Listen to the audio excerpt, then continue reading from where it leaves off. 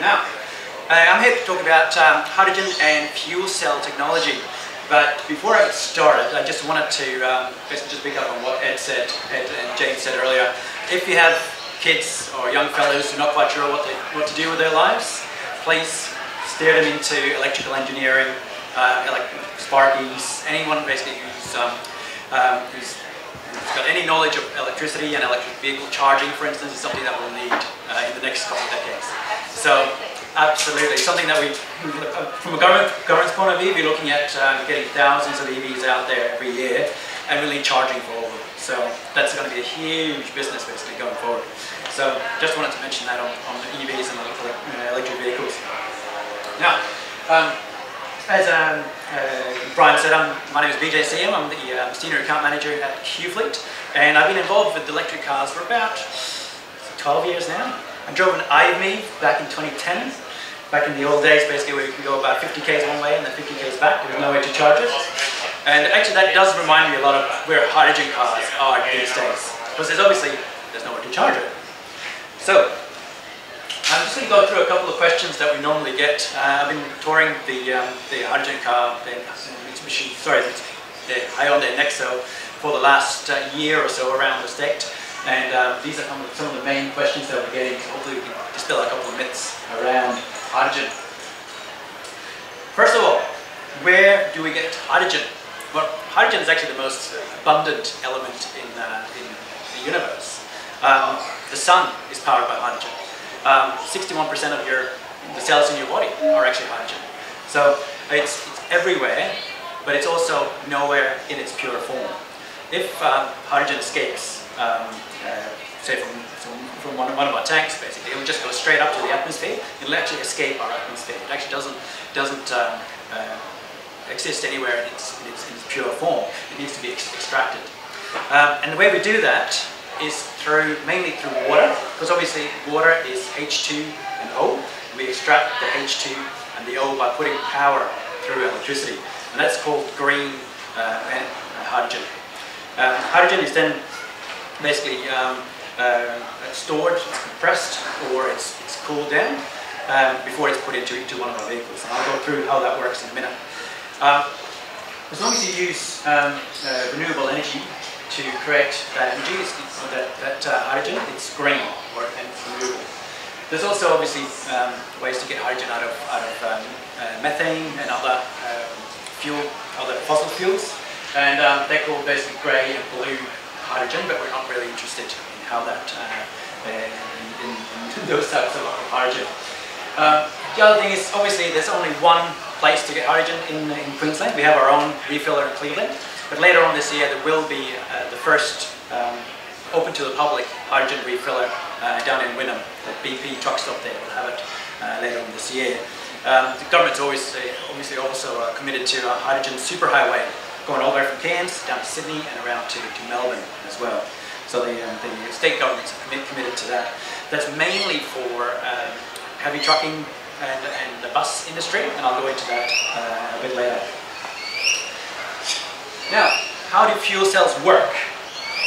Most people think that fuel cells, it's hydrogen, it just goes through and it burns and it creates all these emissions, and no. The cool thing about hydrogen is that they're hydrogen vehicles, or fuel cell electric vehicles, that they're fully electric.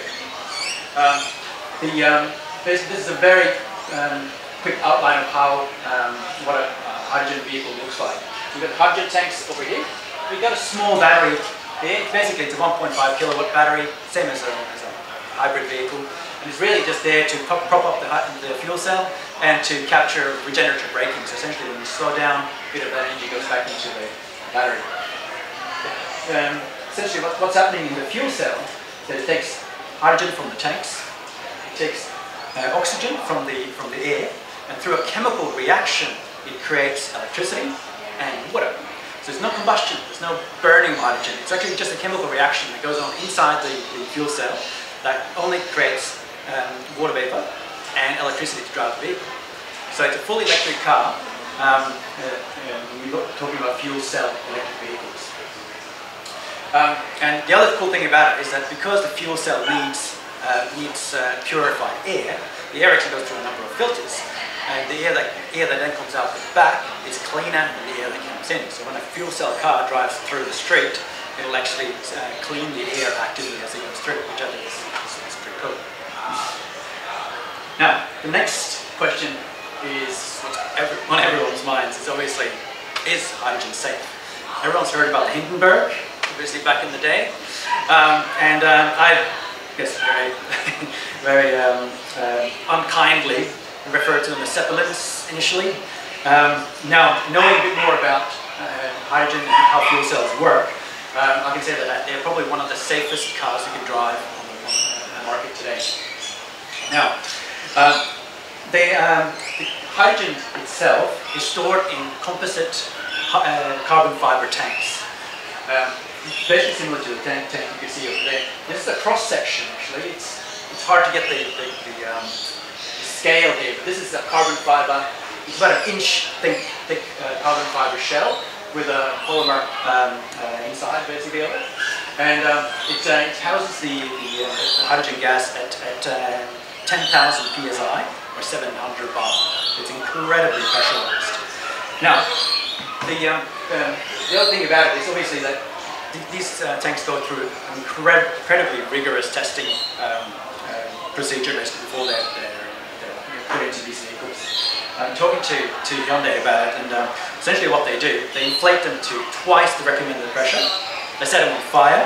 They fire bullets at them to make sure that they're safe. And you can actually the picture down here. That's actually an armor-piercing bullet being fired at a hydrogen tank. You can see there that the hydrogen is escaping, and it's escaping really, really quickly. And that's it. It's got a really high ignition point, basically a flash point, so that it doesn't just go off basically when it escapes. It's also incredibly light, incredibly compressed, so that it just actually goes straight up at 80 km an hour. So I mean, I put my family in this car basically pretty much every other week, and I'm very happy to do it. The other thing is obviously that the crash testing, where they crash test these vehicles before they go on the market to make sure that they're safe. And these tanks are even made to actually move in the event of someone actually crashing into a back vehicle. Now, how does fuel cell electric vehicles differ from battery electric? It's one of the main questions that we're getting. And the two main differences is refueling time and weight. Because, just as a bit of a comparison, looking at these two hydrogen vehicles, these two electric vehicles, the next cell that we have outside here only takes 6 kilos of hydrogen, and it gets us about 650 kilometers of range. And the refilling time of one of those is about 5 minutes. Compare that to the Hyundai Kona battery electric vehicle. That's 450 kilos of batteries and about 450 k's of range. So that's basically where the two biggest differences are between the battery electric and the fuel cell. Obviously, the benefits I'm going to talk about in a minute is that the lack of weight and the lack of refilling time is great for any application where you carry a lot of weight, say like trucks, buses, trains, planes maybe in the future. For instance, in China, there's a bus company that has about 20 buses. They found that instead of putting battery electric batteries in their buses, they found that with hydrogen buses, they can have one Bowser to fill up 20 buses, and they can basically cycle them through within the hour, instead of actually having multiple chargers that will take a bit of time to actually to charge them all up. So in instances basically where the weight of the batteries is prohibitive, the low weight of the hydrogen might be beneficial. Now, why aren't we all driving hydrogen cars now? And buses and trucks and everything? Well, there are a few drawbacks, and the main issue with hydrogen at the moment is energy efficiency. Hydrogen has to be first made or extracted. It has to be cooled or compressed. It has to be transported, then stored, and then pumped into a car before it actually goes into a fuel cell. The fuel cell isn't that efficient. So looking at basically all these steps that you have to go through before it goes in the vehicle, it's only about 30–40% efficient. If you're looking at a battery electric vehicle, basically from the solar panels on your roof, straight into your battery, looking at 90–95% efficient. That's where the big difference is. I like to give the example of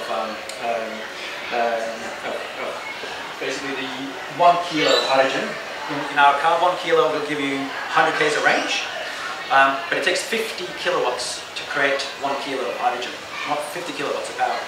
50 kilowatts of power into a battery electric will give you 300–400 k's of range. And that's basically where the issue is at the moment.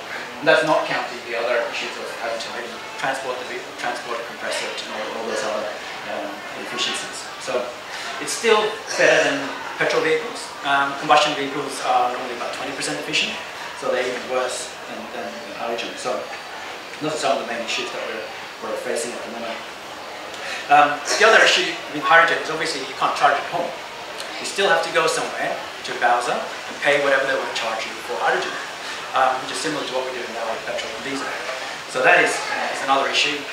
Battery electric, obviously, take it home, charge it off solar, charge it off peak whenever you want it. So from a passenger point of view, again, a lot of people would prefer battery electric vehicles. Green hydrogen is also fairly expensive at the moment. We're looking at initially probably about $15 a kilo, so it's about $90 to go 650 k's.